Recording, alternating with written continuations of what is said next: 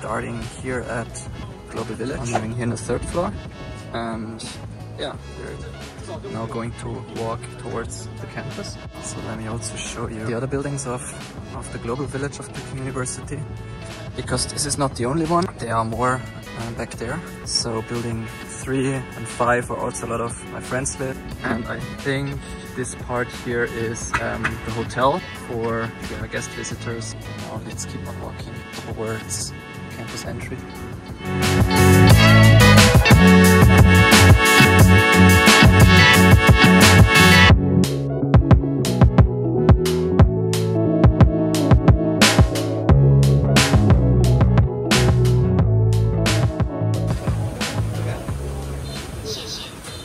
Scan your face to get in.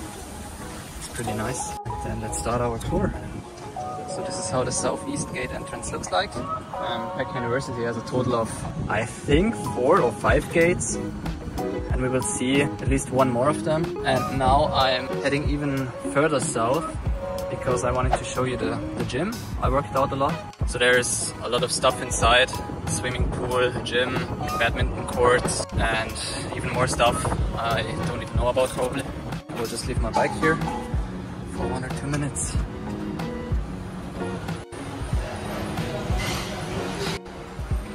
We will also enter it from here. Here's the entrance. I won't go in now, but you get the idea.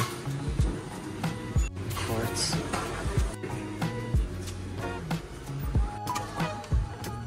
So this is what it looks like. And yeah, this sports hall was also used at Beijing 2008, as you can see. But I'm not sure which sport they did here. And it's also one of the last days for me here at the campus. Almost kind of sad to leave this place. Before I came here, I also really wish there was a very long, detailed video about the campus, but yeah, I just found some short ones. So that's why I'm making this. And I hope at least 1 or 2 can profit from that. So next stop is one of my favorite canteens. It's called Nongyuan.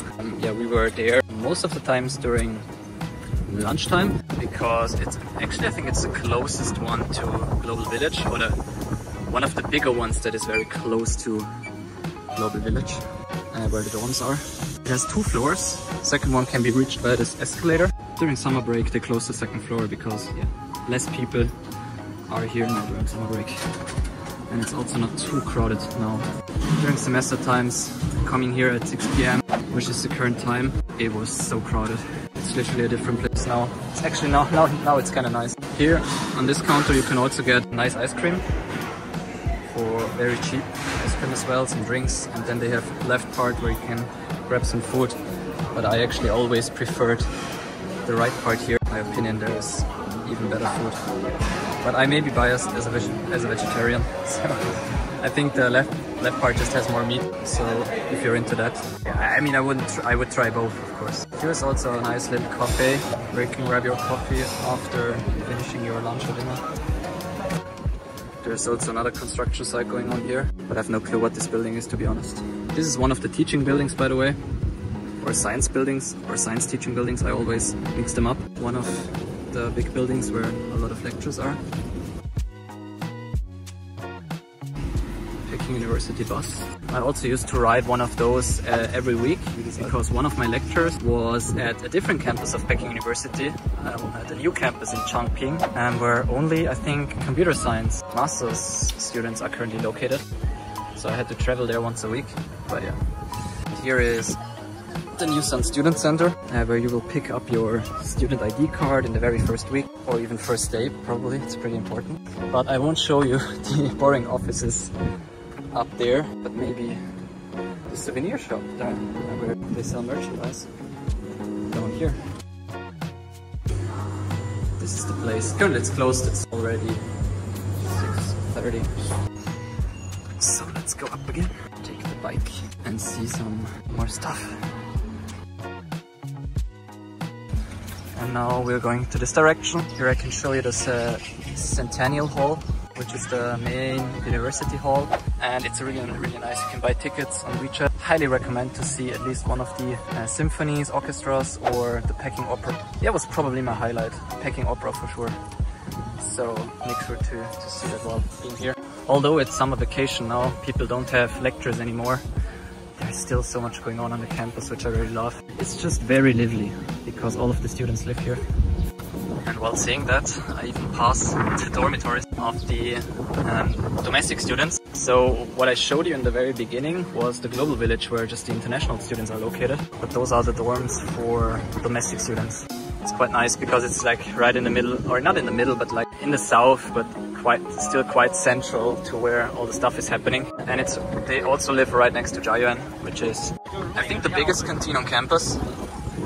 Yeah, for sure.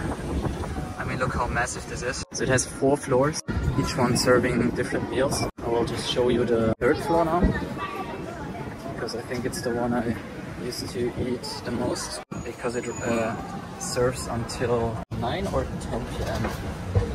And the first 3 floors serve Chinese, Korean, Japanese, Asian food in general. But the 4th floor is Western food. So if you're craving Western food, you can also check out that one. And here you can really see how big this place is. 1st floor down there, 2nd floor in the middle. We're in the 3rd one, as I said, and the 4th floor is even up there. It's just huge. And here are all the counters. Grab your meals. I highly recommend getting mala tang here. It's just great. Walk for so much different food, so much variety.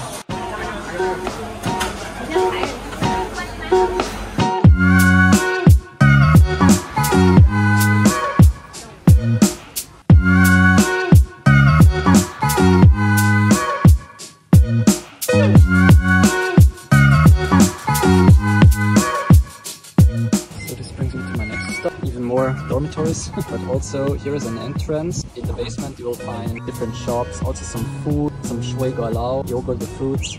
You find a Wumart, which is a supermarket, and China Mobile is also there, which is really helpful in the first few days when you try to get a SIM card. So definitely check that place out if you need that kind of stuff. And we'll continue now slowly towards the more beautiful part of campus, which is the more northern part, because the south, as you have seen, is just a couple of kind of new buildings. I think for Peking University to deal with the large amount of students, so they built big teaching buildings for the lectures, bigger lecture halls, bigger canteens, and so on. But yeah, the northern part is the more traditional. It's a perfect place to go for a run, to chill out, to hang out. And I want to take a turn right here, so you can also see the tennis court. We're into tennis. Here. Beautiful. And I think I'm also taking you inside one of those where I actually had a lecture every week, one of my classes. So you can see how they look inside. Here is some nice little park area as well, where we played frisbee a lot of times.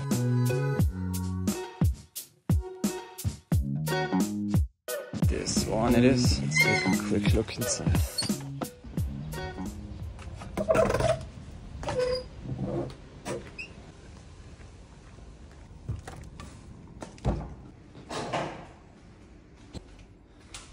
This was actually the lecture room where I had one of my classes.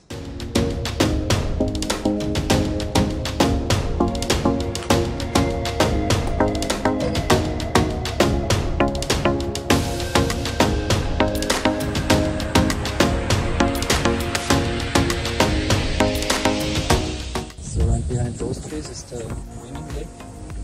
It's actually kind of in the center of Peking University. And it's also a really nice place to hang out, meet some friends. Nice little lake. But I think I'm first gonna head to the West Gate to show you a second gate, and also the most famous one with the nicest architecture. Literally tourists come here to take photos in front of the West Gate because it's just the landmark of Peking University and very famous in China. And since tourists in general can't enter the campus, they often take pictures in front of the West Gate from outside.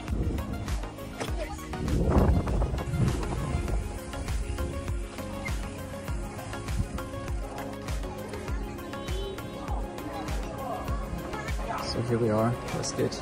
As you can see, there are many tourists outside, it's crazy. But I won't go outside now. It's too crowded, too busy, too loud. Very beautiful here in my opinion.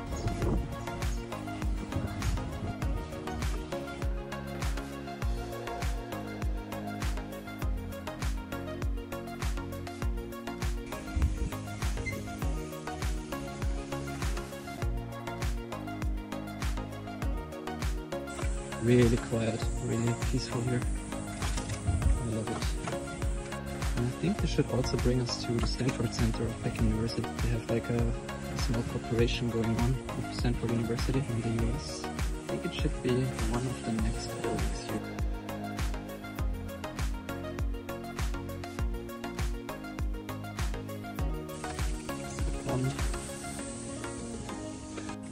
Unfortunately, it's not open anymore, so we can't look inside.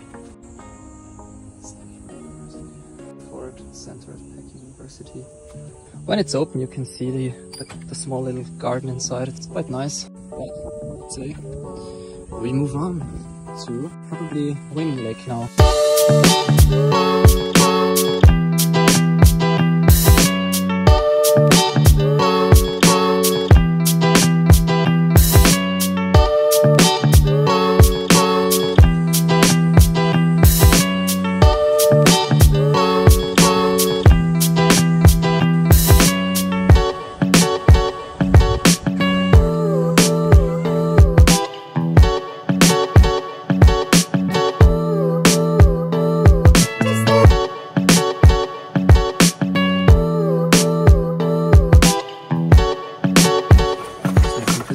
Place to end the video now.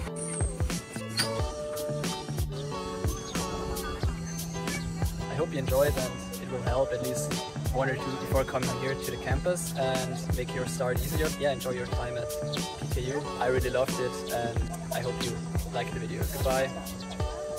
But I almost forgot to show you the library, which is a very important landmark of Peking University. It's the biggest library in Asia, I think, by the number of books, and it's also a really nice building, and I studied there a lot as well. So definitely check that place out when you're here. And now, goodbye.